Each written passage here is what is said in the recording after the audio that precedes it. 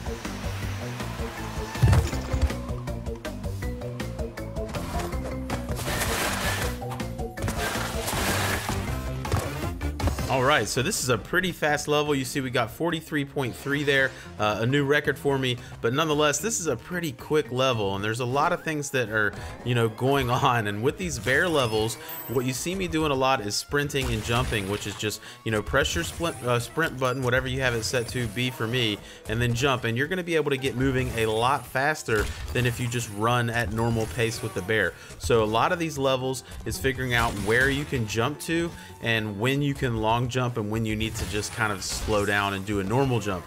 But if I can kind of sprint jump, I'm pretty much doing that as much as possible, okay? And that's kind of the key. And with this particular mission and the platinum, I will say basically every extra second box that you can get is critical. There's really no room for error and missing those boxes. If you get platinum on this, legit, you're going to be doing it by a couple seconds at best.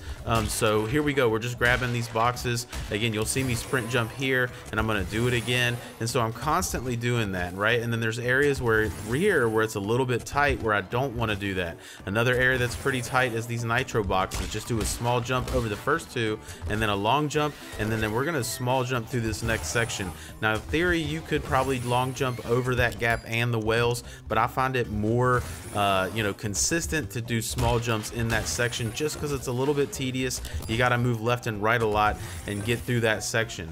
But nonetheless, if you follow the steps that I'm showing you and kind of the ways that I'm showing you to do this, you should undoubtedly be able to get the gold medal relic, which is what you need for the achievement. Getting the platinum one on this particular mission is pretty tight. Again, even me going pretty quickly, I just beat it by 1.5 seconds. So it is a very tight window, but nonetheless, that is a platinum relic on the 8th mission, Barret. So now that we've got that, now we need to get our boxes. There's only one additional gem on this mission, and that's just to grab all the boxes. So go ahead and head back out, and we're gonna pop right back into the mission. And there's 45 boxes that we need to grab in this mission. They're pretty much all on the main path. There's no secret areas, nothing really specific you need to worry about. The only thing that I'll mention a little bit later on is if you get to where the ice sections are, and you'll actually see it. I actually die on this run. Sometimes the ice sections can be a little bit tricky, and you get a box but then you can't seem to get the other one. It's okay as long as you don't get a checkpoint. It doesn't matter. It's actually right here, right? So I slid past that box on the right. Like, keep it trashy for you guys. That's what I do. So just immediately die. If something like that happens, just immediately die. Go back to your checkpoint and get the box that you missed. So nonetheless, the boxes on this lever are pretty straightforward. They're going to be all right here in your main path. The TNT boxes will explode by themselves, and then there's several nitro boxes that we're going to get by hitting the exclamation mark right at the end of the level. So these nitro boxes, there's several of these that are going to tally up right at the end. So let's go ahead and get through this, and when we get all our boxes, we'll grab another gem.